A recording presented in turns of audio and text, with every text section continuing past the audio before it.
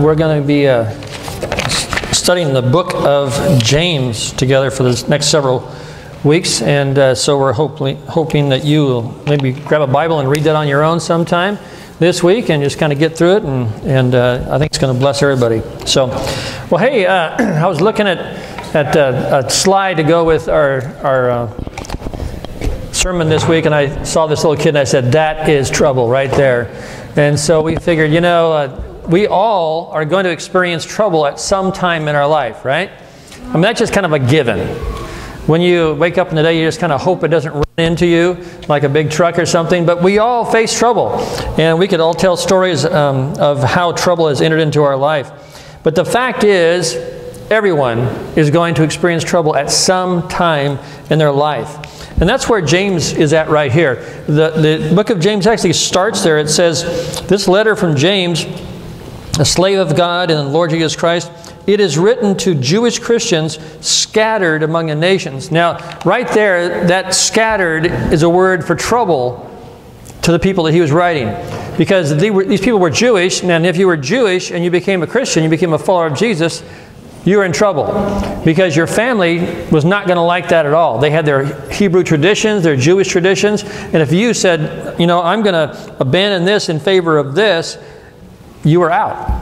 And then the other thing is that they were in the Roman Empire, and in the Roman Empire, the way that you greeted one another was, Caesar is Lord. And so if you bumped into a Roman citizen and he says, hey, good day to you, brother, Caesar is Lord, you would say, no, Jesus is Lord. And they got in big trouble. So they were in trouble no matter where they went with their family or with just society and the people that were around them. There was a lot of trouble. And these people were persecuted. I mean, they were killed because they were Christians. And so among these people, this is the people that James is writing to. And he's saying, hey, I know you guys got trouble. But here's what he says to them.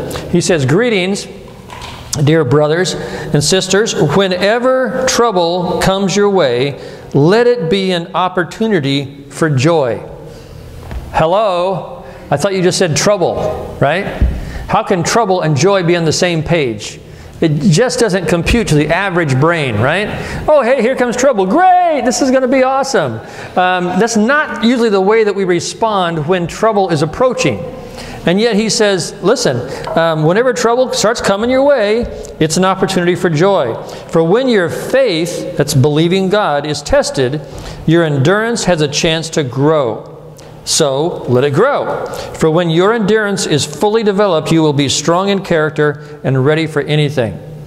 Now he's just basically saying, trouble's going to happen. So when it starts coming, think, wow, this is an opportunity that could create joy, because it's an opportunity to trust God, right? To trust God. And so we have these two scenarios. We have trusting God on one hand, and then the other hand, we have what? Do what I want to do. Do what I want to do. Now, one of the benefits of being human is that we have embedded in us this idea of right and wrong, right? Right and wrong. And there is this idea here that this trouble that's coming after us is going to produce a couple of things.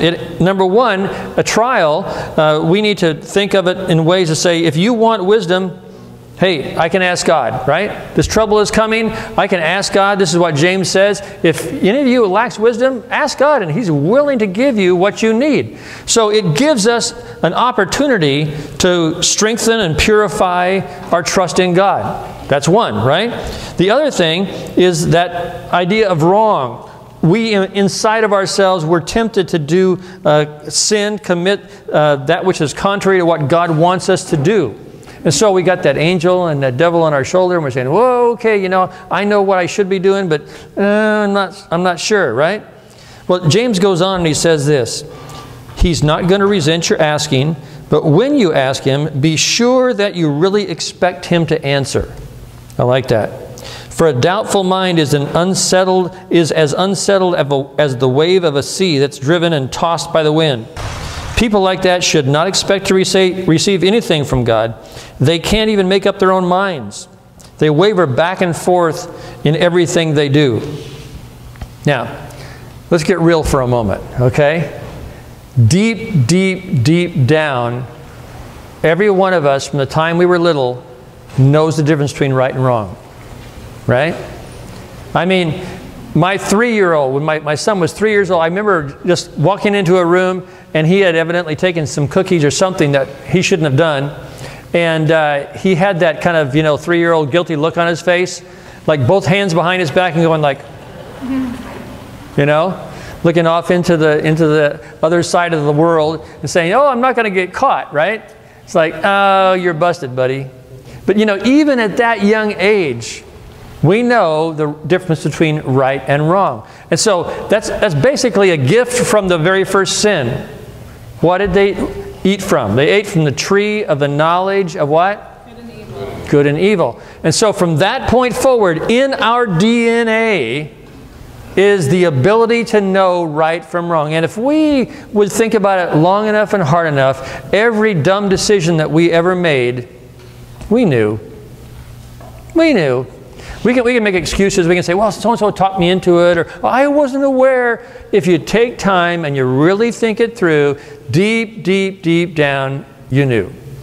You understand the difference between right and wrong, right? So there is this understanding. We have to get to the aha moment of knowing that we know right from wrong. And the other thing that we have to understand is that as a Christian, the Bible says that the Holy Spirit, God's Spirit, is actually embedded in our lives, so we understand that He is with us. Not only do we have the gift of knowing right and wrong embedded in us, we also have the Holy Spirit saying, hey, hello, listen to what you know to be true. He's there to prompt us, to remind us of the difference between right and wrong. Now the key, as James says here, is that we have to have a real desire to actually believe that God will speak to us, tell us what's right, and that He actually will deliver. Now, I think the idea here is interesting. I mean, it's a sound principle, right? You want to know what's the right thing to do when trouble comes? Ask God. He's more than happy to give you the answer. The Holy Spirit is there to prompt you, and you've got embedded in you the difference between right and wrong, so you should be able to make a good, informed decision, right? But I love what Charles Spurgeon, an old a preacher years ago, he said this. He says, discernment is not knowing the difference between right from wrong. It's knowing the difference between right and almost right. Okay? In other words, there is this right and wrong. Oh, Satan isn't really dumb. I mean, think about this for a second. If I wanted you to get you to do what was wrong, I wouldn't just, present you this alternative that is just so blatantly dumb and out there, that you go like, whoa, come on, that's really out of bounds. I mean, I would never do that, right? Instead, what he does, he comes right alongside the truth, and he just twists it a little bit. Just makes it a tiny bit different. Just changes one word, but it's different. And so often, the deception is something that runs parallel with the truth. It sounds so right, so good, but it's not. So we have to be discerning. That's where we have to listen. We have to ask God, help us be discerning. Help us understand what it's really about. Now, let me give you a couple examples, all right? I think that sometimes, maybe too many times, we aren't really asking God for His wisdom, but in reality, we're hoping that we can convince Him or ourselves that what we know to be wrong is okay. Right? We say, hey, should I forgive so-and-so? I mean, come on, God. This guy is a real rat. I mean, when you created scum, he was below that. He's done some really, really bad things to me and my family. He's really hurt me. Do I have to forgive him? Now, deep down, you know the answer, right? Yeah, even the Bible says you need to forgive people like God has forgiven you. Right? Doesn't matter what they've done. You're compelled to forgive. The Bible says if you don't forgive, God can't forgive you. We know that. But we say, but God, you don't understand. I mean, God, you don't get it what this guy did to me. You don't know how they've affected my life. You don't know how they destroyed my family. You don't, God, no, I'm not going there. So now we're hoping that God will go like, oh, wow, yeah, I never thought of it quite that way. You're right, I'm wrong, go ahead. Just don't forgive him. You know, I don't know if you've ever had that battle with God where, you know, you knew what was right and you didn't want to go there, and so you had this conversation trying to convince Him that He could validate your decision instead of His way. You say, well, you know, God, you know, I found this guy I really, really like, you know, and he's just like super good looking and he's really, really nice to me and everything. I know he's not a Christian. I know he doesn't follow you, but and I know your Bible says I'm not supposed to really hook up with people that don't believe in you, but you know, he's really nice. I mean, you know what? If we really get tight, you know, I could probably, you know, witness to him. And then he'd become a Christian. That'd be so cool, right? And you know deep, deep down inside, and the Scripture confirms it, you shouldn't go there, right? But what do? We get sucked in by our own desire to be accepted, to be loved, to be wanted, to be needed, right? And because of that, we have this battle inside of us, knowing what's right, but choosing what's wrong. And then trying to convince ourselves of that, we go to God, we ask Him to validate our choice, or we go to friends to validate our choice, right? Or, God, you know, man, I know that I really can't afford this right now, but it's on sale. And if I don't get it now, the bargain's going to be gone, and I'll lose the chance. You know, I mean, I'll never have this opportunity again, God. So, you know, it's okay, right? And say, wow, no, not good. You know, I can look back on every bad decision I've ever made, and if I think long enough and hard enough, the decision that was made that was bad was me. I mean, God didn't lead me down that path. I chose that path. And I even tried to validate it and argue my case before God and my friends as to why I should do it. Matter of fact, sometimes I gathered other, quote, Christian friends around me to join in the fun. That was wrong. And we all knew it. We all knew it. And yet we did it, right? Well, you know, so James is really getting at the heart of life here. And he says, now there is a problem here with wisdom, in that wisdom is this idea that I need to know the right thing to do. Well, God says wisdom is available. It's embedded in your DNA. It's embedded in you if you're a Christian. The Holy Spirit is there to remind you. And if you allow yourself to really ponder it for a moment, you've got the right decision, right? I'm convinced that the reason why so many Christians are lacking so much joy is because they're not choosing to follow God's way, the way that they know they should go. So many times we're at the brink of a decision and you wonder, oh, should I do that? Oh, I know I shouldn't. Oh, I really want to. And we go ahead and then we wonder why we don't have joy in our life, because we've been going the wrong way, right? Now there's another arena that trouble comes from, not just the whole wisdom arena, but the one with poverty and wealth. Here's an interesting picture. You know, you've got the wealth on one side and the poverty on the other, and a very thin line between. Just a fence that's erected. Say, riches here, poverty here. You can go down to Los Angeles and you can stand on one side of the street in the financial district and look on the other side of the street, and it is Skid Row. I mean, there's a line there. Poverty and riches right next to each other. You know, you can call yourself rich or poor, but you're either one or the other, and what we do with that really makes a difference. James says this, he says, believers in humble circumstances ought to take pride in their high position, but the rich should take pride in their humiliation or low position, since they will pass away like a wildflower.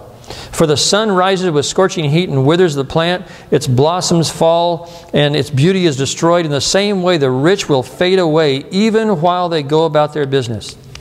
You know, Jesus emphasized teaching on one thing more than any other thing. Can you imagine what it is? It's on money, right?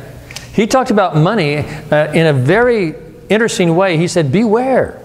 Beware. Matter of fact, he told a story. He says it's harder for a rich man to enter into the kingdom of God than it is for a camel to be pushed through an eye of a needle. I love that, not actual scale, you know, right? But the real portal was this. The eye of the needle was the name of a portal in the side of the wall, or inside of a larger gate that they made a small opening for the camels to go through, right? And the tradesmen to go through. But for the camel to go through that, they had to unburden him. They had to take all of the wealth, all the goods, all the riches that they were carrying on their backs. They had to take them all off and then literally get that camel down on his knees and have him pushed and shuffled through that little opening. It's kind of a metaphor for riches and us. He doesn't say it's impossible for a rich person to go in the kingdom of heaven, but what it does say is that it's extremely difficult. What we have to do is we have to realize that, you know, wealth and riches is not what's going to get us into heaven. That's not what life is all about.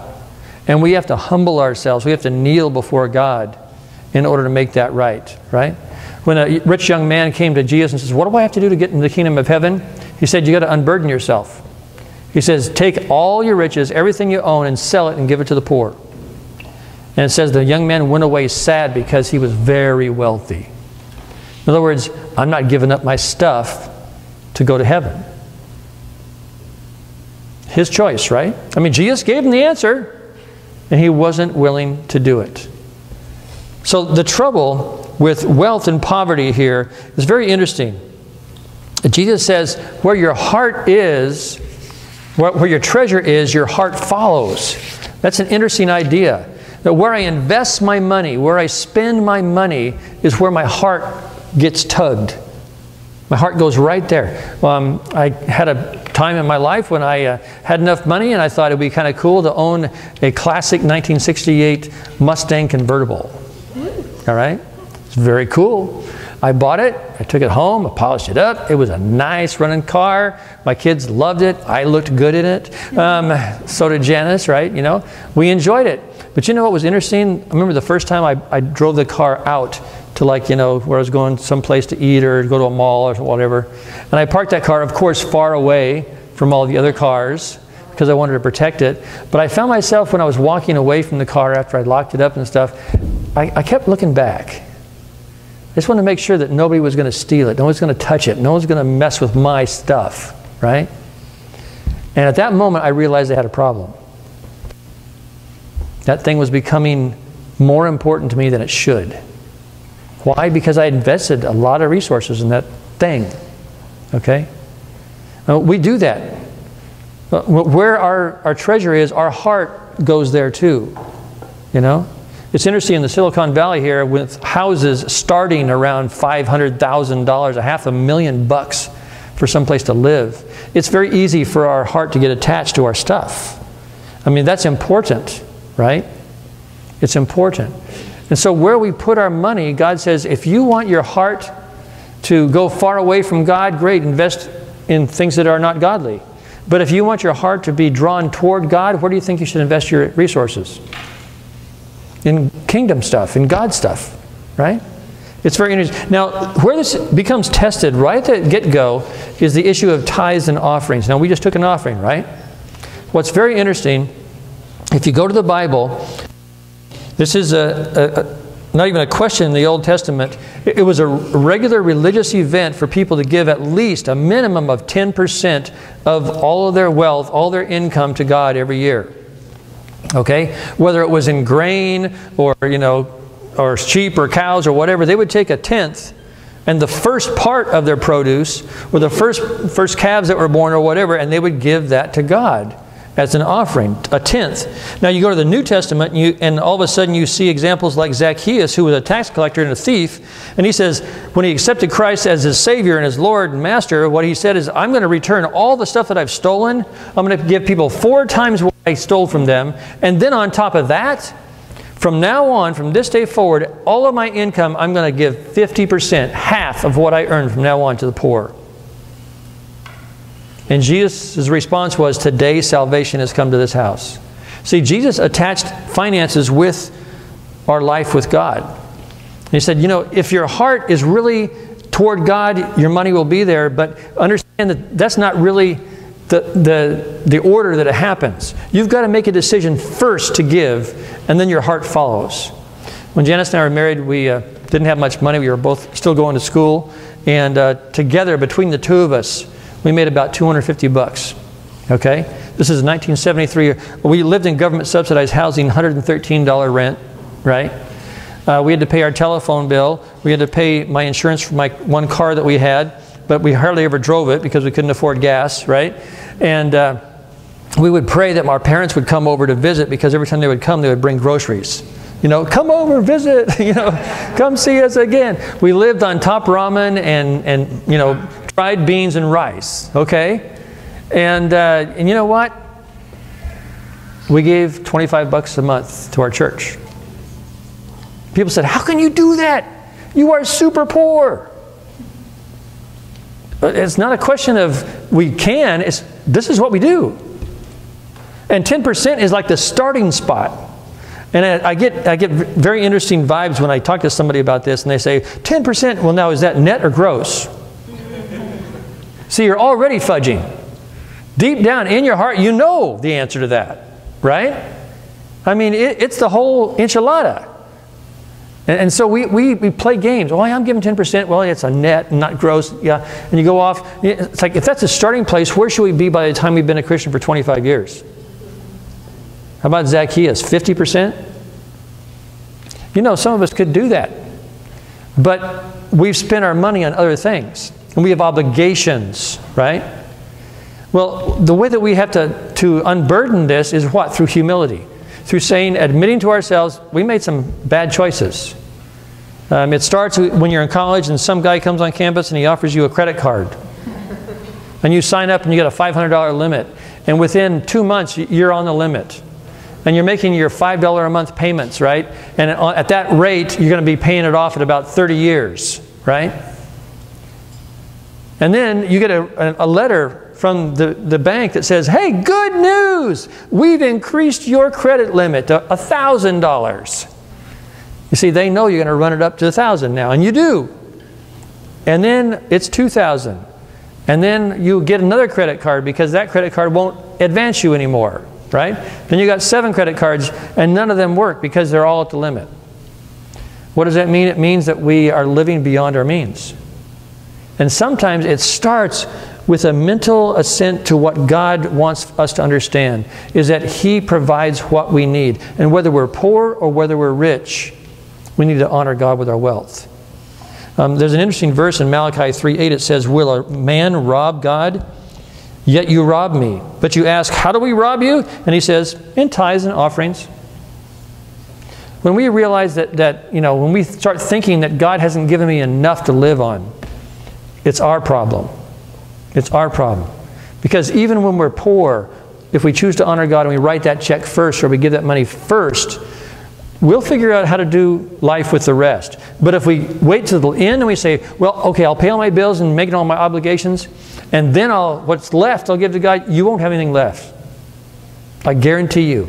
But if you start honoring God and saying, you know, I'm going to start this from the very beginning, and I'm going to give God my first fruits, and write that check, the first check, you'll be amazed how God provides. And you know what's interesting about this whole thing? Paul writes to a group of people that were really poverty-stricken, and oh, I love this one. It says, how come the waitress gets 15% and God only gets 10? Yeah, okay.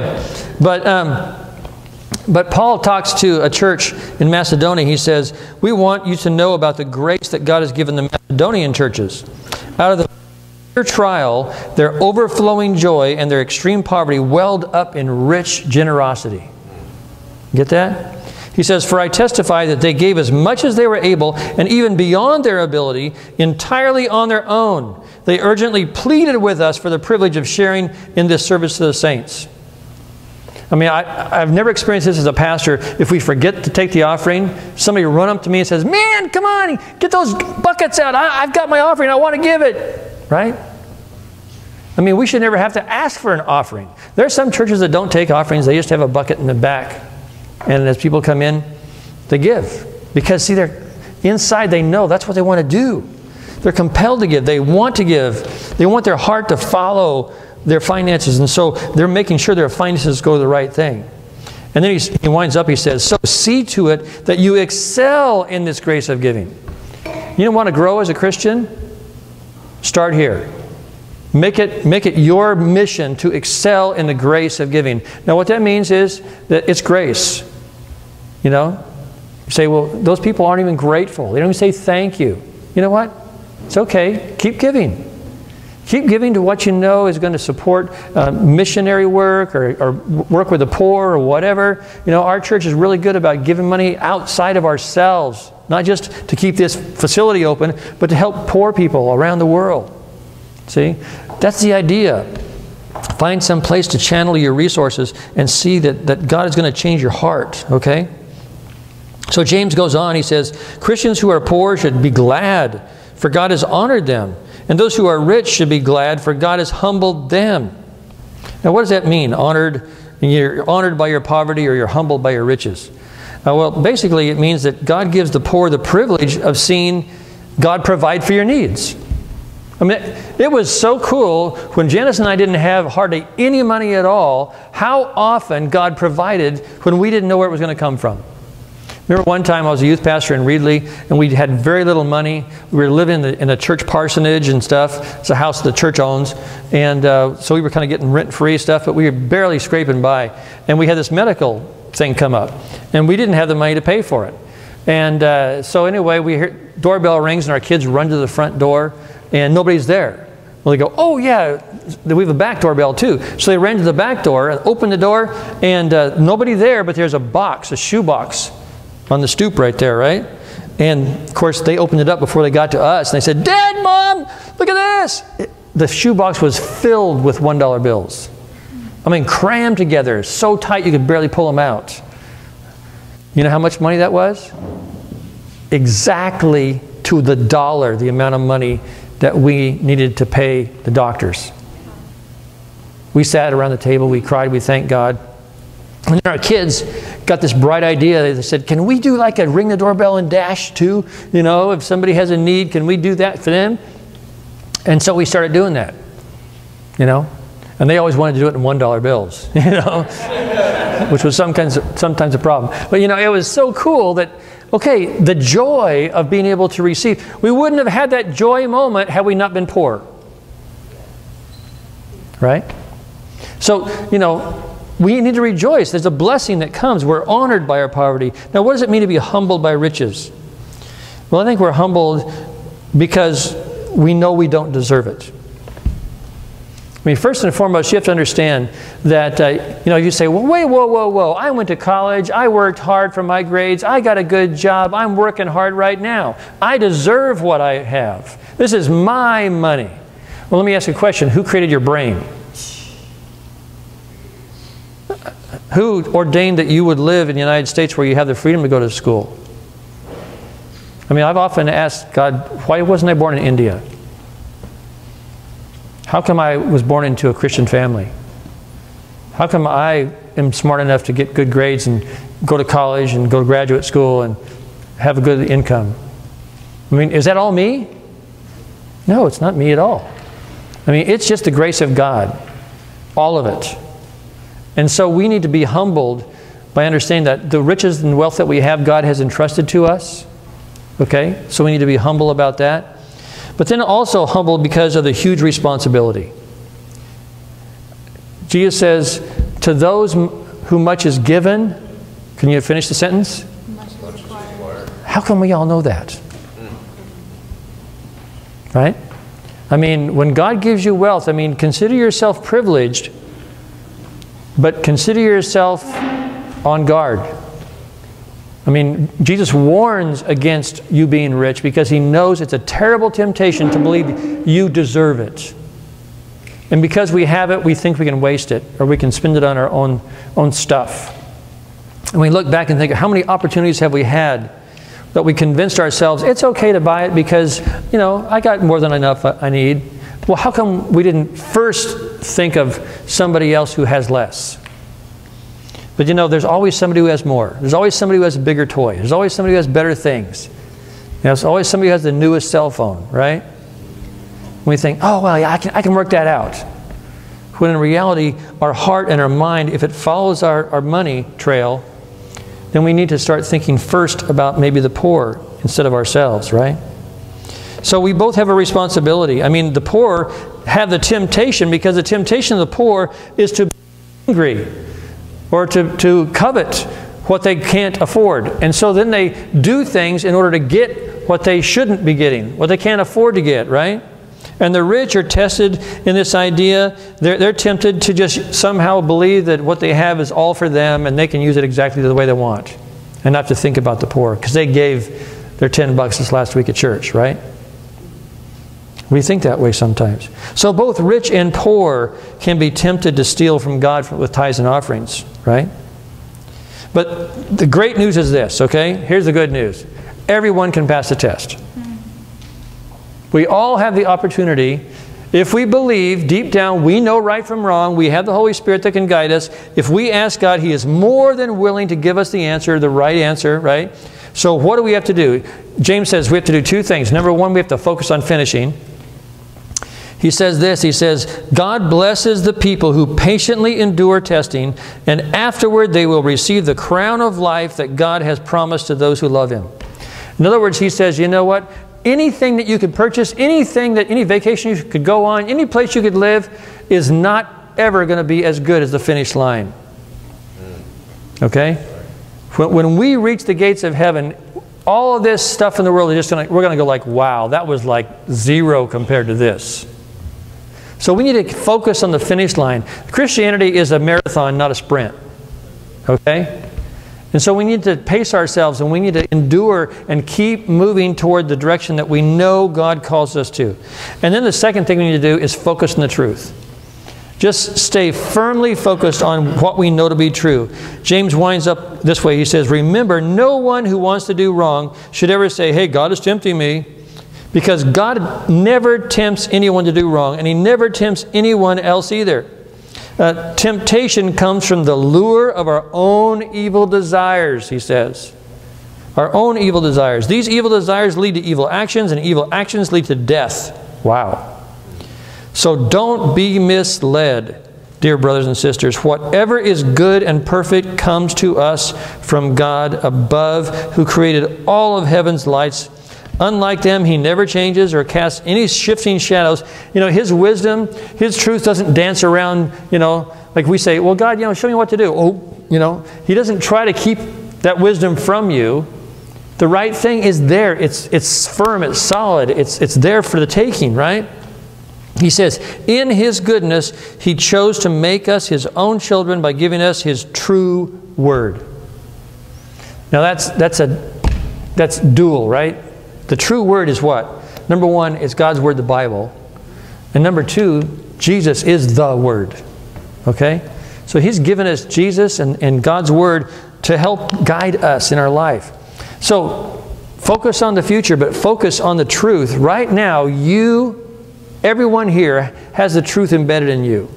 Isn't it interesting that God took even Adam and Eve's original sin and made it into something that could be used for good? Now we know, we don't have to wonder, now we know right from wrong. That's the good part of it, okay? Now we have to believe God that He will give us the wisdom that we need if we ask. We just have to listen. Now, come back next week because here's what's going to happen.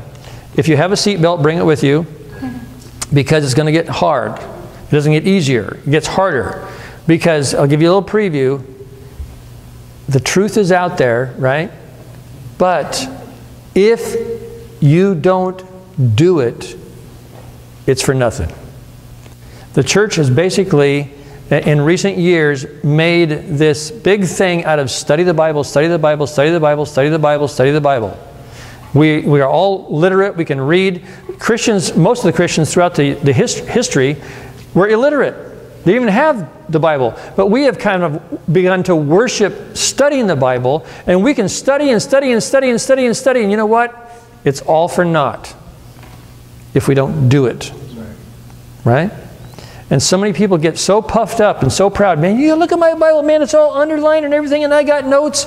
My pastor, he preaches sermons and I take notes. Man, I am so smart. I know so much. Great on you. But if you don't do what it says, it doesn't help, right? It doesn't help. So the truth is there. We have to appropriate it by saying, yes, okay, I'll humble myself. I will do what God calls me to do. And it starts most often with humility.